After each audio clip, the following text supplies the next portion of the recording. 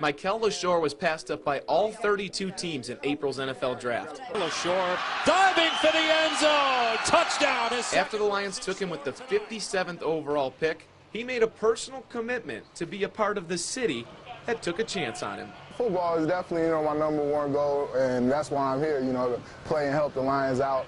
But, in the meantime, I know how it is in the community. I know how important it is to give back. Leshoure moved into town just a week ago, but already he's lent a hand at Lomas Brown's high school football camp, chipped in at a charity golf outing, and even had dinner with former Detroit Mayor Dennis Archer.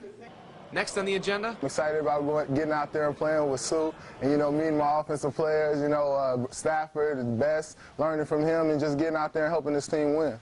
I know this team is on the rise. Last year they made a statement, and they had a few games last year that could have definitely went the other way and changed the whole season, but unfortunately it didn't. And I feel like this draft class, is going to get us over the hump. And if the rookie's contract becomes one of the team's last priorities as they look to re-sign their own and trade for others, that's out of my control, and like we said, they drafted us. We can't, complain about too much. So if we got to go last in this whole situation, then that's all right. Leshoure told me that throughout the lockout, he was following updates just like the rest of us, watching TV and checking up for updates online.